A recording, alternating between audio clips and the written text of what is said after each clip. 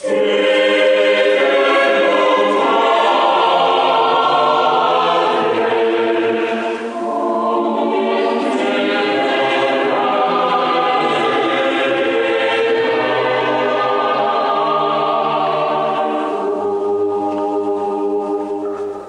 I'm Peter Adamson, and you're listening to the History of Philosophy podcast, brought to you with the support of the Philosophy Department at King's College London and the LMU in Munich, online at historyofphilosophy.net.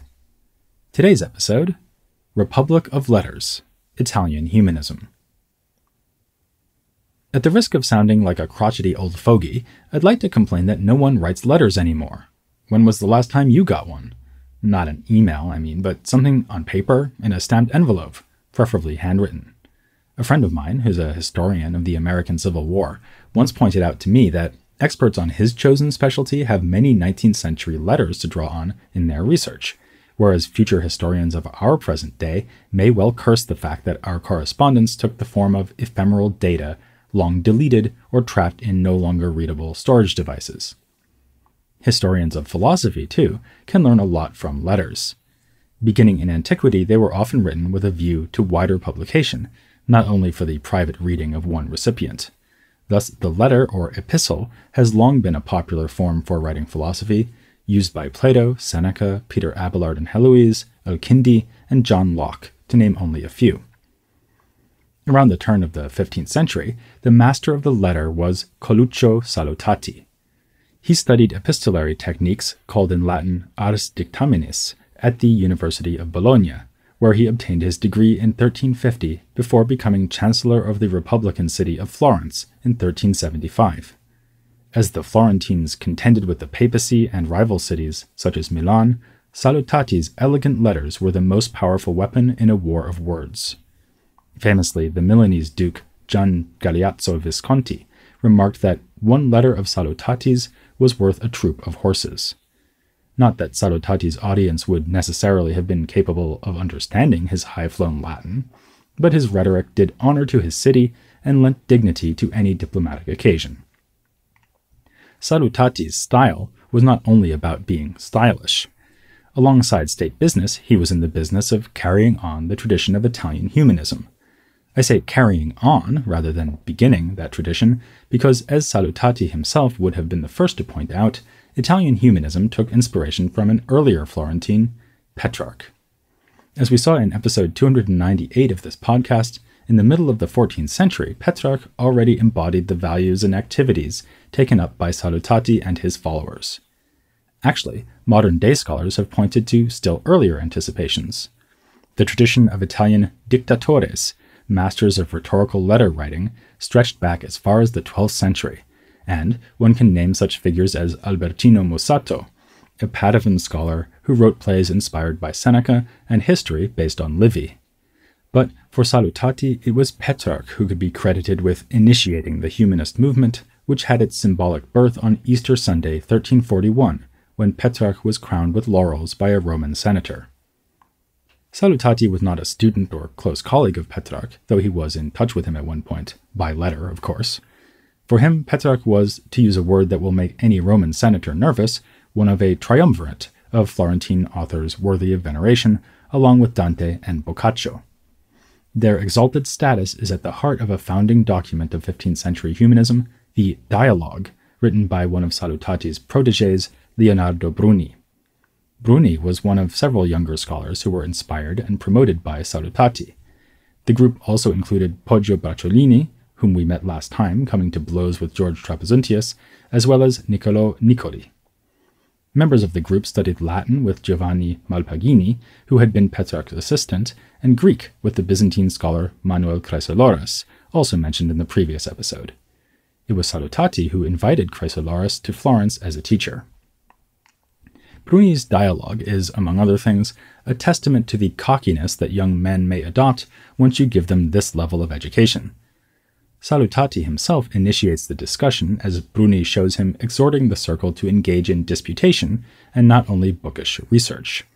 This is met with a speech by Niccolò Niccoli, who complains that there is little prospect of refined debate given the parlous state of education in Italy at this time. Thanks to a lack of both books and refinement, the intellectual level of the time cannot measure up to what we see in the works of a man like Cicero. The situation is, as Nicoli puts it, nothing less than a shipwreck of learning. When it's put to him that he is being too pessimistic, given the achievements of the aforementioned heroes of literature in Florence, Nicoli responds with an irreverent speech attacking Dante, Petrarch, and Boccaccio as failing to match the high standards set in antiquity. This is a surprising, if not shocking, line of argument. But in a second part of the work, Nicoli reveals that he was only trying to provoke Salutati to defend these three role models. When he does not rise to the bait, Nicoli agrees to give a second speech answering his own criticisms. What is going on here? Well, for starters, the dialogue is an ironic and playful work. How seriously should we take Nicoli's supposedly devastating complaint that in the Divine Comedy, Dante describes Cato as an old man when we all know he died before turning 50? No more or less seriously than the answer, which is that the white beard sported by Cato is just a symbol for virtue befitting an older sage. But the standing of Dante and the others is nonetheless serious business. Around the same time the dialogue was written, Salutati had a falling out with Poggio when the younger man brashly insulted Petrarch's knowledge of Latin. Needless to say, they exchanged letters over the matter. There was also a good deal of civic pride at stake. The excellence of these three authors was a triumph for Florence, and insulting them was accordingly an affront to the city. And this is only the beginning of the political import of Bruni's dialogue. Another of Nicoli's complaints is that Dante quite literally reserved a special place in hell for the murderers of Julius Caesar, Brutus, and Cassius.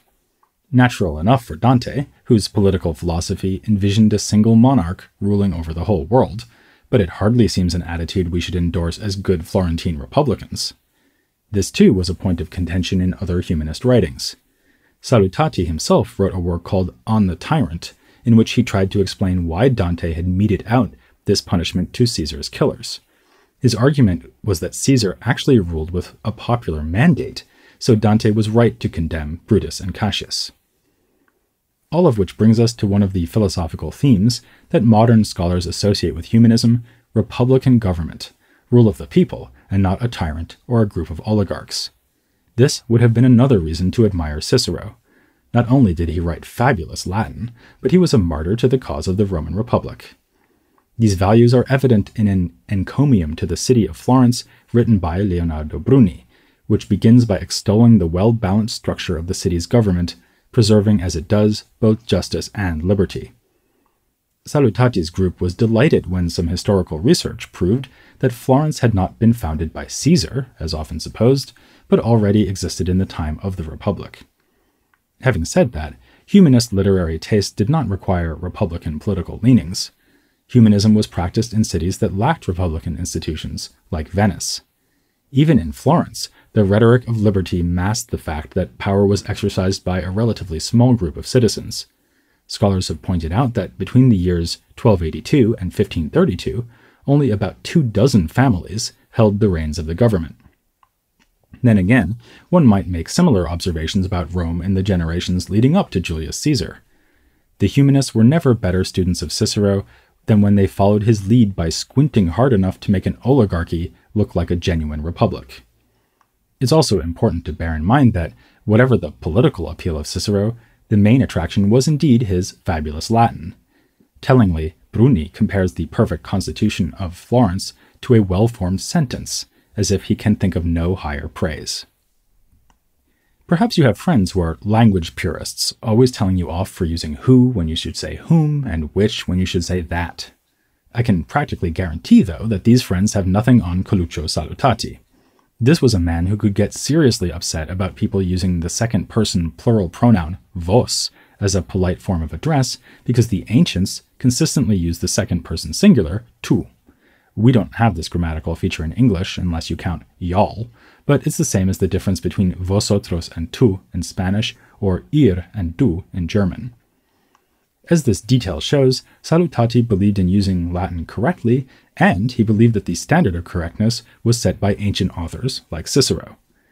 The humanists are famous for decrying the repugnant Latin and neologisms of the medievals, and this is certainly true. It's a point made by that opening speech of Nicoli in Bruni's dialogue, and Salutati's unsparing in his scorn for the crass efforts of medievals like Abelard.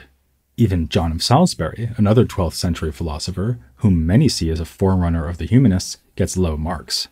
But Salutati believed the rot had set in earlier, with the inelegant writing style of late ancient authors, like Marcianus Capella. It would be easy to accuse the humanists of snobbery here, of indulging in pedantry and self-satisfied display of an aristocratic education, available only to the elite. But I, for one, am hardly in a position to accuse anyone else of pedantry, and for the humanists, the pursuit of rhetorical skill was not just about showing off. It led to higher aims.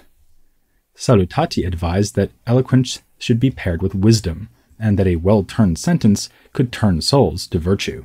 He wrote, "Let the things you write produce something in your readers which not only charms them, but does them good." As for the snobbery, you might recall that Dante wrote a philosophical work in the vernacular to reach a wider audience, including women.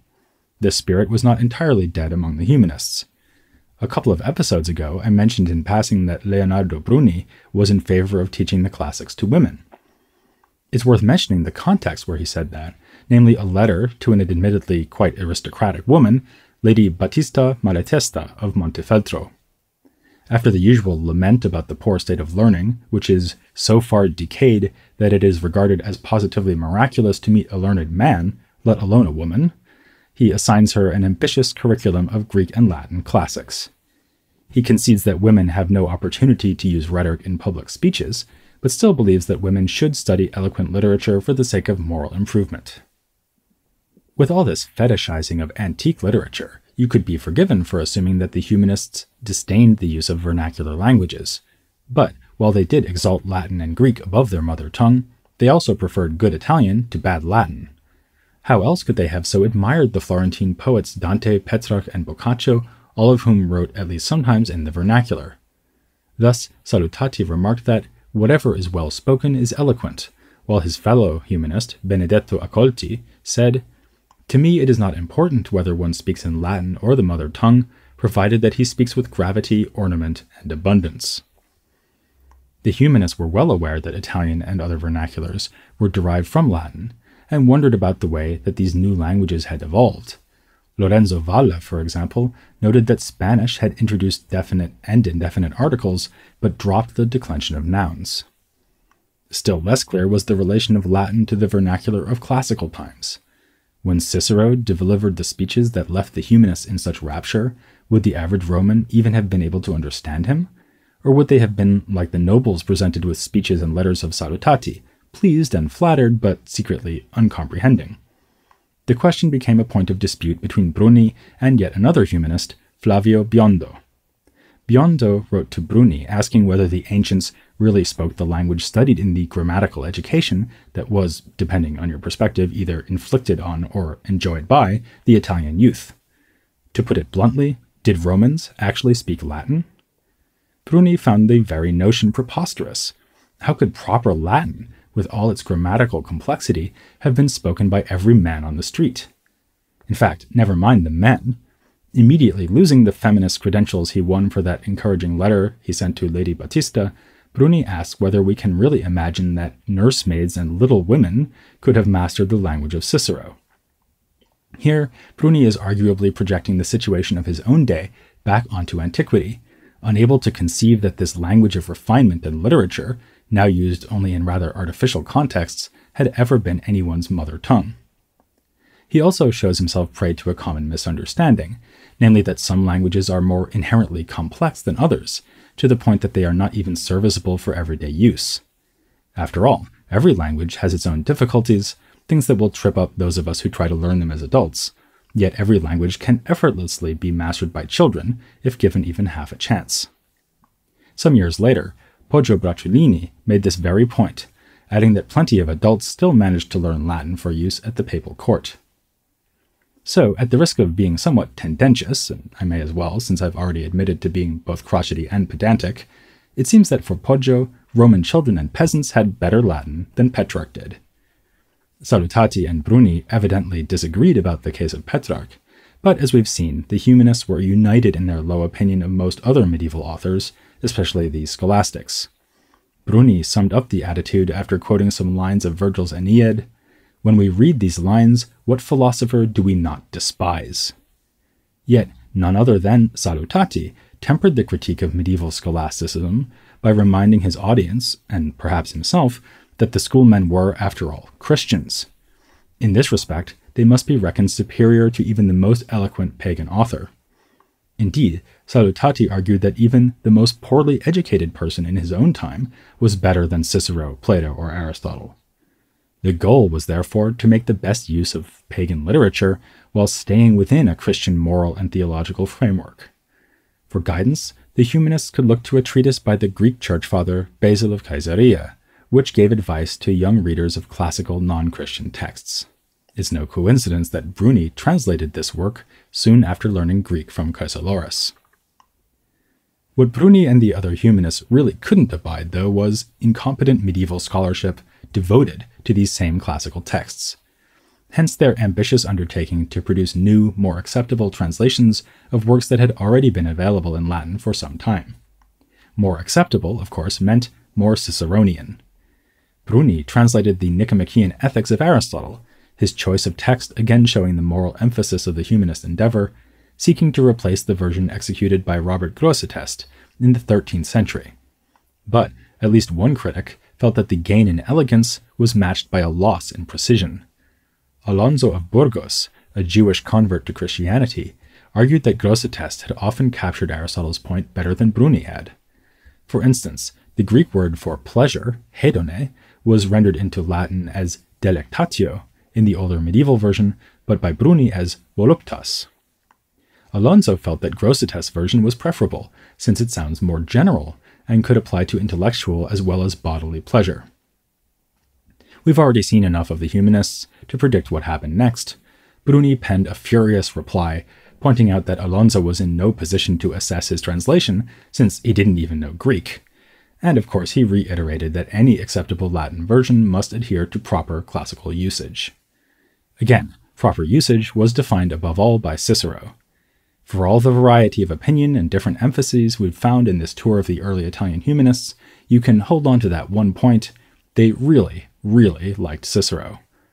In fact, if we go back to Bruni's dialogue, we can observe that it is closely based on Cicero's own philosophical dialogues. The very structure chosen by Bruni, a speech followed by a counter-speech, is very Ciceronian, and evokes the ancient rhetorical skill of speaking on both sides of an issue. One particularly witty display of this ability was already put on in the year 1386, when Cino Rinuccini produced orations in praise of and then attacking rhetoric itself. There's a danger lurking here that should have been evident from reading Cicero, and would have become even more obvious as Plato's dialogues came back into circulation with their searching critique of the sophists.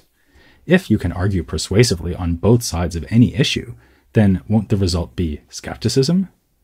That would have been just fine with Cicero, who declared his allegiance to the academic skeptical school. But would it have been fine with the humanists?